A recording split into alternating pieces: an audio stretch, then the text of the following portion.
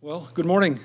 Welcome to this presentation called Balancing Tradeoffs, Taming Signal Integrity Challenges in mmWave Antenna to Bits Implementations.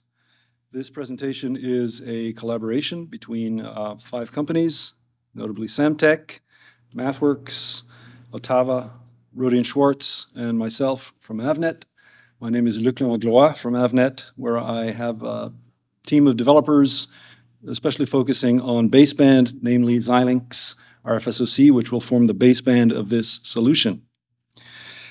So what are we focusing on today? Here is a high-level block diagram of the signal chain, starting from the baseband at the left, which is really my domain at Avnet.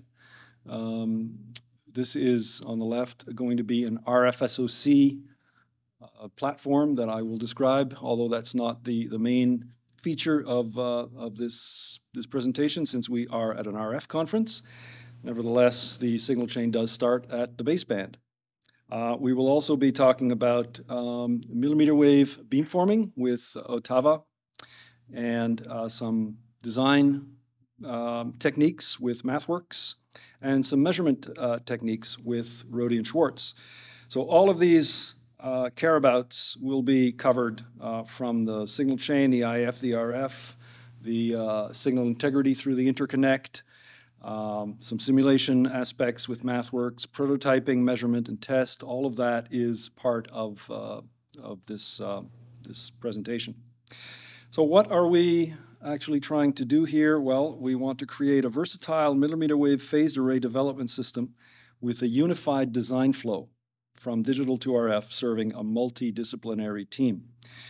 And some of the main themes: signal integrity within the signal chain from the baseband to RF, combining the RF measurements with MATLAB behavioral models, and some test and measurement techniques. So those are going to be the main themes of this morning. No need to tell you that the phased array market is significant.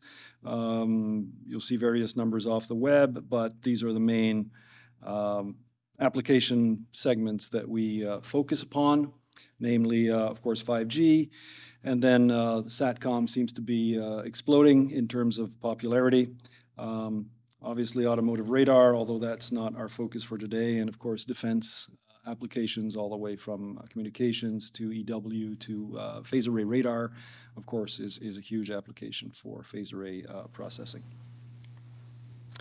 The system that we have today is a combination of various elements, namely, starting on the left, that is kind of my domain. We focus on AMD, formerly Xilinx. This happens to be an RFSoC with integrated multi-channel data converters that is driving the IF. And we control that from a MATLAB application. MATLAB is very popular for modeling, simulation, as well as code generation. So we do have techniques that allow Simulink models to generate code, namely HDL and C code, for implementation of some applications. And from there, we go through a daughter card that we call the DTRX2. That's an up and down converter to and from IF to mmWave, and we will describe the DTRX2. We have integrated that all within the MATLAB environment to control the up and down converter from the IF up to 6 gigahertz, and then up to the mmWave up to 31 gigahertz. And from there, we would potentially drive the Otava PAM, phased array module, with their front-end line cards to do some beamforming, and of course the Otava tunable filters, which they will be showing at the booth and that Wen will be describing in greater detail. So here are the main sections from the block diagram. On the left, as I mentioned, is where we create the baseband signals. We can generate just about anything from MATLAB, whether it be the 5G standard compliant. They have a SATCOM toolbox to generate some DVB-S2, DVB-S2X, standard compliant waveforms, also some radar waveforms. Just any variety of signals can be generated and then loaded up into the board to drive the DACs and vice versa, we can acquire through the multi-channel ADCs.